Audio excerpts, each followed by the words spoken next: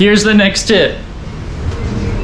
This is our donut production board, and it's an analog version. I actually started out with a spreadsheet, and I continuously improved this over the last probably year and a half, ever since we were in the shared commercial kitchen.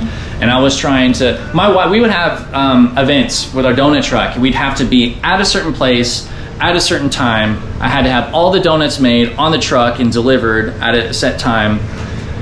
And at the beginning, I had no idea how much time it took to make donuts. And also, I was the one making the donuts, and it was really hard. I would take time-lapse videos of myself making donuts to extract time study information to try and understand what does it take to make a donut, and also how do I redesign the production flow so that I'm eliminating waste.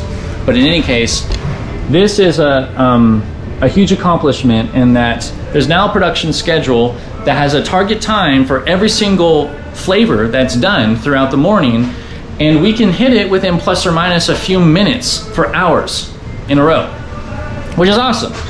I did this so that I didn't have stress originally, so that I wasn't stressed out about disappointing my wife, calling her, which has happened, you know, a year ago, calling her saying, honey, I'm so sorry, but we're behind, or I'm gonna be late to the event, what do you want me to do? I didn't like that, I didn't want to repeat that, so I came up with a reliable production schedule that could have target times. And then later on, I was trying to develop my employees to be able to lead production in my absence. Well, how could I have them do that without the constant feedback of, am I ahead or am I behind? Am I in trouble or am I okay?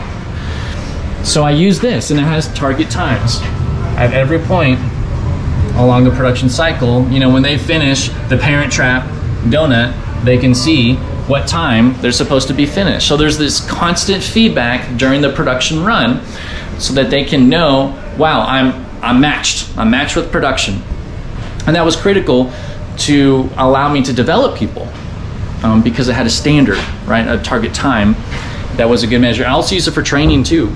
How do I know when someone can do donuts without help? I know because they can hit that timeline. So invaluable, just making the work visual, having a clear standard so that accountability is objective and not subjective. It's not about one person, but it's something that everybody can hit, you know, all that sort of thing. So that was key as well.